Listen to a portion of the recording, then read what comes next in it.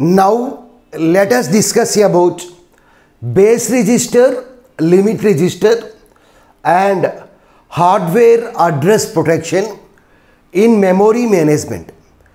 In operating system, memory management means main memory management.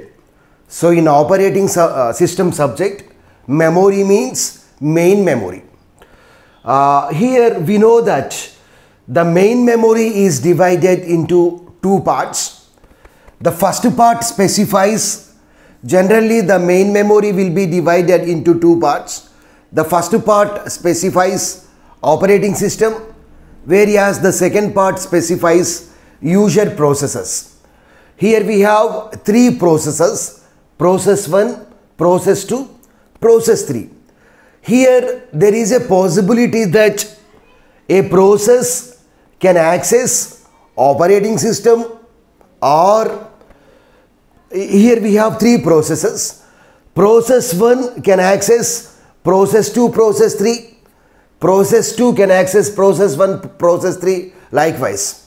So here the problem is we have to provide protection for the operating system from the user processes, as well as we need to protect a process from other processes. In order to provide the protection, we are using two registers, base register and limit register, per each process. So each process should have these two registers.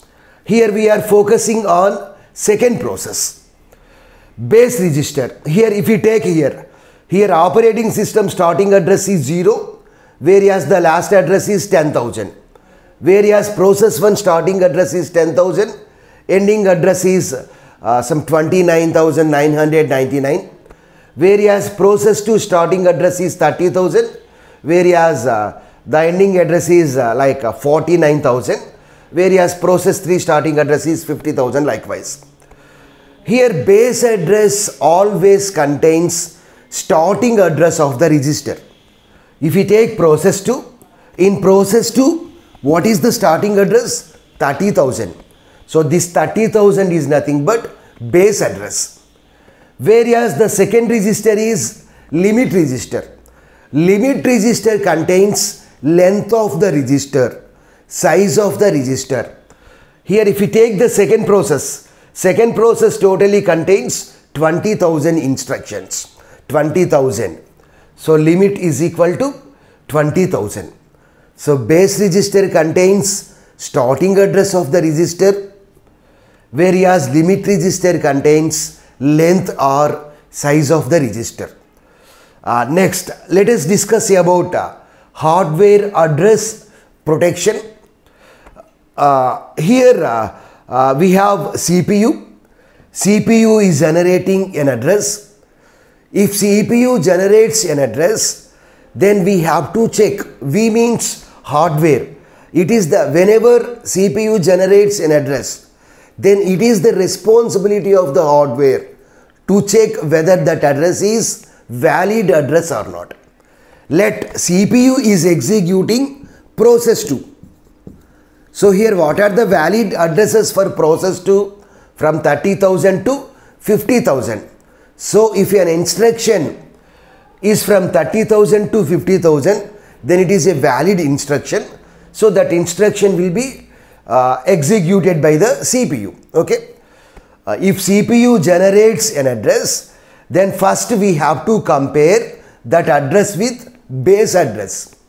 If base address is greater than or equal to if this address CPU generated address is greater than the base address or greater than or equal to base address, then we can say that it is a valid address.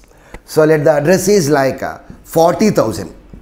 So here 40,000 is nothing but process 2 instruction. Okay. So this 40,000 will be compared with base address. So 40,000 is greater than, for process 2 what is the base address? 30,000.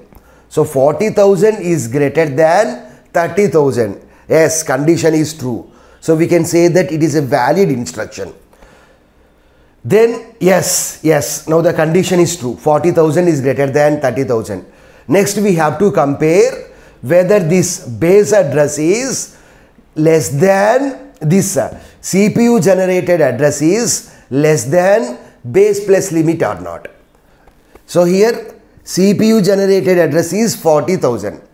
This 40,000 is less than what is base plus limit? Here the base is 30,000, limit is 20,000. So 30,000 plus 20,000 means 50,000. So 40,000 is less than 50,000. Yes, condition is true. It is a valid instruction. So yes, here the condition is true. So now what will happen? Here we have main memory. So the corresponding instruction will be executed from the main memory. Whereas if this condition is false, let us assume that address is 25,000. Address is, let CPU generated an address called 25,000. Here what is our target? CPU is executing process 2. So first this address will be compared with the base address. 25 is greater than, what is the base address here? 30,000. So 25,000 is greater than 30,000. Condition is false. No, if the condition is false, then what will happen? A trap will be generated to the operating system. A trap is nothing but a fatal error. Trap is nothing but an error. An error will be generated, send it to the operating system. So likewise, here also if the condition is false, no, then a trap will be sent to the operating system. So here hardware ensures that CPU is accessing a valid instruction from the main memory. If the CPU is trying to access some other instruction, like let that instruction is some other process instruction, then hardware will send a trap to the operating system. So immediately operating system will stop execution of that process. So this is about base register, limit register and hardware address protection in main memory management.